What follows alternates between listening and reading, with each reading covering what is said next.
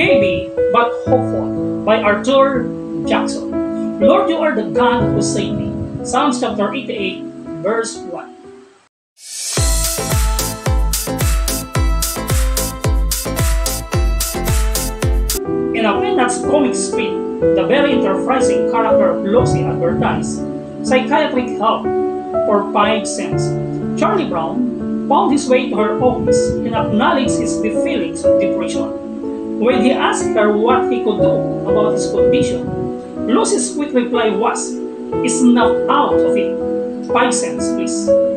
My brother and sisters, if you really appreciate the content I share, you may support me through buying digital products from Value Tips Digital Store.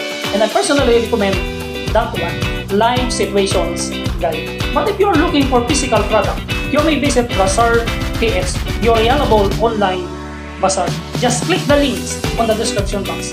Your support really matters to me. Thank you and be blessed beyond mission. While such light-hearted entertainment brings a momentary smile, the sadness and gloom that can greet us with real life happens is not easily dismissed. Feelings of hopelessness and despair are real, and sometimes professional attention is needed. Lucy's advice wasn't helpful in addressing real angst. However, the writer of Psalms 88 does offer something instructive and hopeful. A truckload of trouble had arrived at his doorstep, and so, with a raw honesty, he poured out his heart to God. "I am overwhelmed with troubles, and my life draws me to them.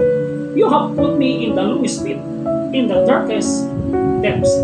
Darkness is my closest friend."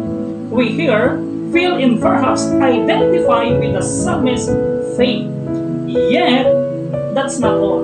His lament is laced with hope. "Lord, you are God who saves me. Day and night I cry out to you. My prayer come before you. Turn your ears to my cry." Heavy things do come in practical steps, such as counsel in medical care may be needed. But never abandon hope in God. Let us reflect and pray.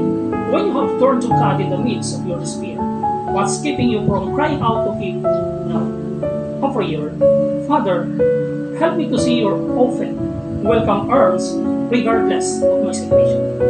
Amen. Be blessed beyond